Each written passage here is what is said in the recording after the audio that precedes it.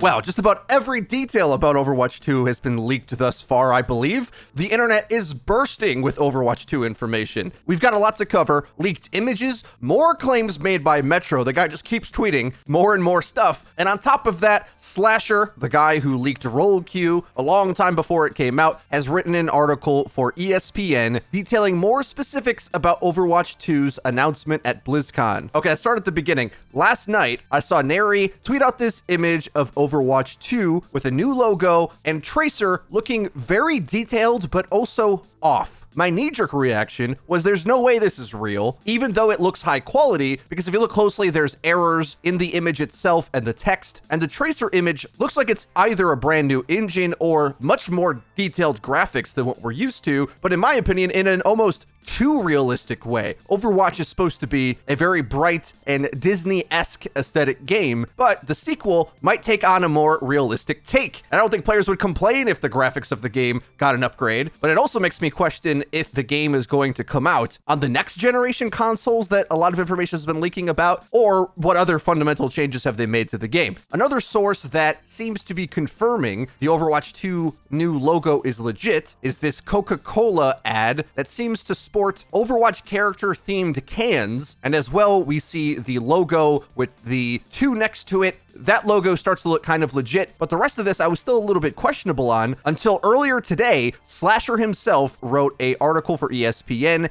detailing that, yes, that indeed is the logo, the 2 offset from the logo we know and love, and since this point, more and more images have been leaked. Now, in this article, Slasher drops some serious bombshells, confirms that that is indeed the Overwatch 2 logo, confirms some of the earlier Metro leaks, but expands on them, saying that the Overwatch 2 PvE will be a 4-player story experience, with the first mission available at BlizzCon will be set in Rio de Janeiro, alongside the hero talents for that mode that we already knew about. He says the BlizzCon announcement will mostly be set on the Overwatch story and narrative elements, but we'll finally be getting a new game mode named Push on a new map set in Toronto. And I believe if you're from there, you pronounce it Toronto. I'd say it's safe to expect Push to either be a mutual payload where both teams have to fight to push it back and forth like a tug of war game mode. But what I'd be more excited for is a payload race game mode, which gives you 2 separate payloads to push. It was a mode that was in TF2 along with all the other modes Overwatch has, and it would finally give us a mode that has more than one singular objective. If it was a mutually shared objective, you can expect a lot of stalemating and probably need some complex rules on how it works out. Splatoon 2 actually has a pretty good mode like this, side tangent, but it works out pretty well in that game. But interestingly enough, there still seems to be not full agreement on whether the sequel is only a standalone PvE experience or if it's bringing along all of the 6v6 multiplayer we know and love along with it, moving the game over. We'll talk more on that in a moment, but Slasher also leaked that Hero 32 will in fact be Echo, who was announced at BlizzCon last year, but based on follow-up tweets from Slasher and Metro, it's not yet certain if she's going to come out in Overwatch 1 or Overwatch 2 or when she'll come out at all, because there was supposed to be no new hero at BlizzCon, but now we're finding out that there will be a hero announced, but we're not really sure what context it'll be in. Metro now seems to believe that they are going to be transferring over all of the Overwatch 1 stuff into Overwatch 2 and leaving Overwatch 1 to be a dead game. I do not think this is going to be the case. If I had to guess, I'd say Echo will be announced at BlizzCon, who knows when released, but coming to Overwatch 1, and the content schedule of Overwatch 1 will continue to develop as we've expected at a reasonable pace, and perhaps even get updated more frequently now that Overwatch 2 is finally finished. A lot of times with either balance updates or new features for Overwatch 1, we frequently had to ask, why are they taking so long to do some of the things that the community expects them to?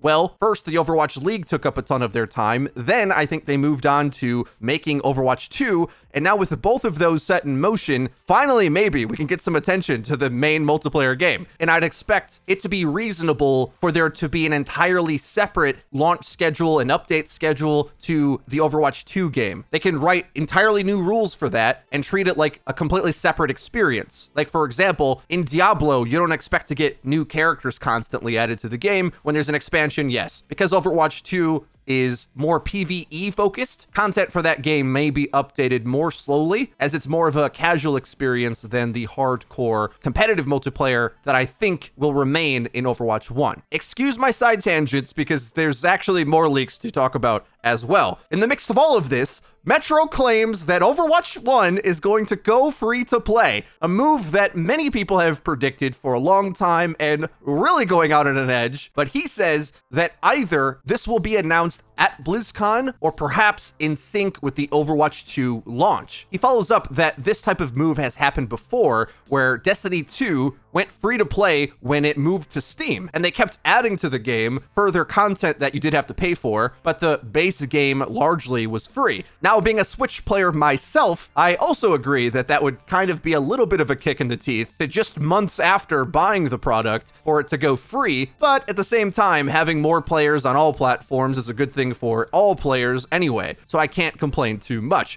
The last leak were some further images that we're going to take a closer look at. Here's Sojourn in her Bamf glory, and what appears to be a bit of a preview intro briefing, likely prior to one of the story missions you embark on. A lot of this looks pretty rough, and I think that's because this is actually internal images before the game was ready to be shown to the public. For all we know, this was an image from a year ago or something that finally got surfaced, and I'd expect the actual game, of course, to look a lot better than this. But this image is quite interesting, showing a talent tree, which is right up Blizzard's alley with the RPG elements. This would be for the PvE missions that allows you to upgrade your character in various ways. Some of these sound really fun, actually, I'm not gonna lie. Here we got Tracer level 1 adaptive reload, where your pistols reload when using any ability. So this turns your blinks into McCree rolls, which really will let you lay down some fire. The second one is Hindsight. Recall causes damage to all recently damaged enemies. The next line, level 10, is Flash. Blinking through enemies damages them. Chain Reaction chains the damage that your pulse bomb does. Metro leaked this one as well in the past. Level 20, Vortex. Enemies are pulled towards the point of recall and snared. And the last one, Speed Kills. Killing blows speed up your cooldowns. So all of this, I think, would make PvE pretty fun, whereas the Archives missions is probably the best facsimile that we have to compare to, and by being able to increase your hero power as you level up over time, more complex interactions can happen from the enemies as well to scale up with the power that you have and allow you to do more interesting things. I'm actually really excited for Overwatch 2 right now, because as many frustrations as I have with the competitive side of Overwatch 1, this type of gameplay design Blizzard really knows how to do. A competitive shooter, completely out of left field for Blizzard, but these RPG mechanics is their bread and butter. So I actually think Overwatch 2 has a chance to be a bigger game than Overwatch 1. I don't know about you, but for me, this has kind of been information overload. So let's recap and evaluate all things going on with Overwatch 1 and Overwatch 2, because as hyped as I am for Overwatch 2, I think Blizzard really knows how to make casually fun games now. I also want to step back and take a look at the ramifications for the Overwatch 1 game that still needs some improvements. Let's lay out everything we know from the old Metro leaks to the new Metro leaks, Slasher adding on to things. At BlizzCon, we should hear about Overwatch 2, 4-player PvE Left 4 Dead style story missions with lore finally, this time likely to heavily feature Lucio, and with that, they're finally adding some RPG mechanics to give you a sense of progression as you play the game. Much of this isn't new, because we knew Blizzard was going to make new Overwatch games with different formats, and Kotaku had already leaked a lot of this many months ago, just more and more details come out. It's really only Metro that goes back and forth about whether or not the sequel will replace the original or be separate to it. I think it makes the most sense that it's going to be separate, because I think it offers a separate experience. And that will make even more sense if Metro's leak of Overwatch 1 going to free to play is to be confirmed, either at BlizzCon or near into the future. It seems like an incredibly obvious move for Overwatch 1 to take, and that might low-key be the biggest buff that if you are a current Overwatch fan, not really interested in the more casual modes, but want to see the competitive multiplayer of Overwatch 1 get improved. free-to-play brings in a ton of new players and a ton of new revenue potentially into the loot box system, and I'd say that would make it easier for Blizzard to pay more attention to it, not less. Not to mention, according to Metro from the other video, it's expected that the Overwatch League will still maintain on the competitive client of Overwatch 1 all the maps and everything that we expect, but now adding a new competitive game mode called Rush, which more than likely is the tug of war payload mode, which should more or less play out as the control maps that we have now. That's a single objective that both teams fight for, but I think there'll be much more stalemating unless there's objective breakpoints and little checkpoints for you to push to. Otherwise, I foresee it being quite the objective stall fest, depending on how the scoring goes. Because if it works anything similar to how Splatoon 2 does it, there's two ways to win. You either push it all the way to the opponent's base and then win,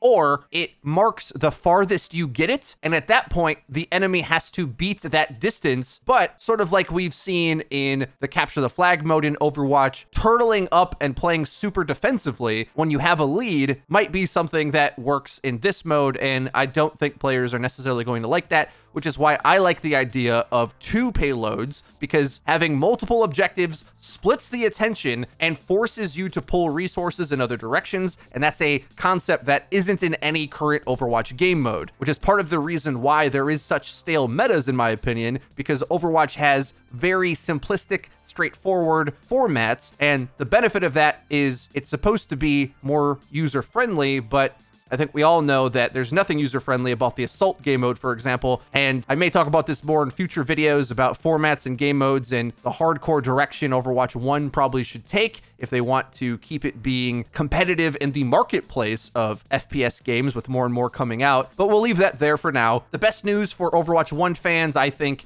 is that with free-to-play, not only do we get a new burst of energy of new players, there very likely is other systems changes coming along with it. I don't know what that entails, but I think you can look to other Blizzard games and how they differ to Overwatch now, or even like StarCraft went free-to-play last year, I believe, how they tried to rework how some of the modes and things were distributed in that. We don't know if this is going to get announced at BlizzCon. It seems a little early right after the Switch gets released, so I kind of doubt it and think we're going to hear about that closer to when Overwatch 2 releases, which is expected to be early first quarter of 2020. And if there's a playable version of it on the show floor at BlizzCon, there may even be a beta for Overwatch 2, like immediately, I don't know, the day of, or January even. The beta period of Overwatch 1, I seem to remember, lasted a couple months, so we could see a beta for Overwatch 2 as early as January. It was originally announced that there'd be no new hero at BlizzCon, then it seems like Echo would be announced, but it's unsure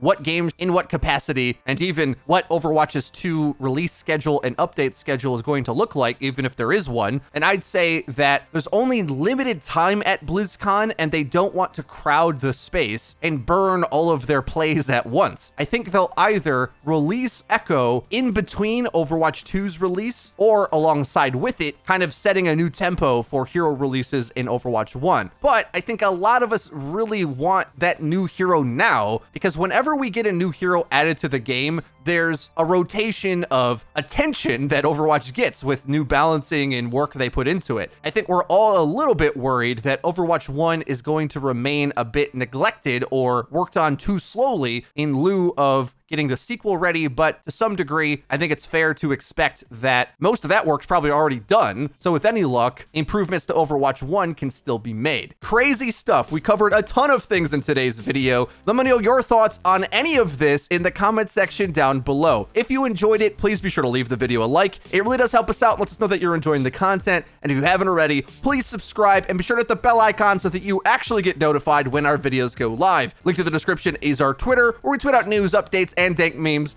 That's been it for me. I've been Frito for your Overwatch. We'll see you guys next time.